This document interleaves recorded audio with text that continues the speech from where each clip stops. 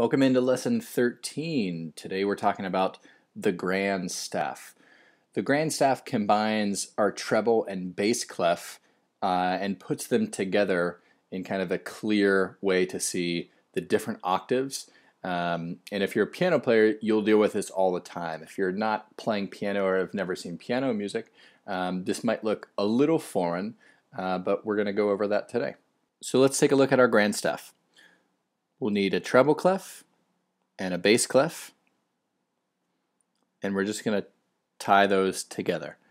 So now this is one line, and if we have multiple lines together, they're going to be grouped like so.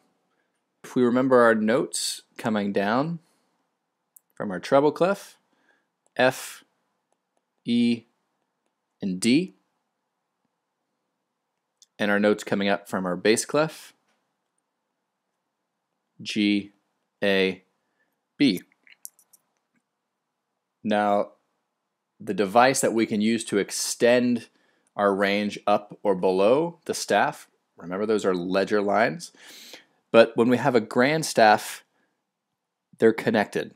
So our first ledger line below the treble clef is going to be a C, but our first ledger line above the bass clef is also a C. So that's the point where they connect, and that C, the ledger line below the treble clef or the ledger line above the bass clef, that's middle C on a piano. So those ledger lines, that's going to be the same note. And if it was written in context with the treble clef, that C, or more closely related to the bass clef, those are all the same note. They share that ledger line together. An octave. So what is an octave? We've said that our letter names are 7 letter names, A, B, C, D, E, F, and G. Once we repeat the 7th note, they repeat an octave higher or an octave lower depending on which way we're going.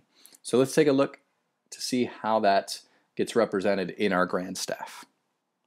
All right, almost running out of room here. So we're going to look at the letter G and look at the different octaves that gets represented just within the grand staff. So we have our first G. Count up: G, A, B, C, D, E, F, G. So we have one octave here, our second G. Now we can count up again: G, A, B, C, D, E, F, G, and remember we're shifting up here. So here's a third octave. So I didn't write those in, but there is another octave full of G, A, B, C, D, E, F, G to hitting from our second up to our third octave. Count up: G, A, B, C. I'll write these in: G, A, B, C, D, E, F, and G. Almost running out of room, and we have our fourth octave up there.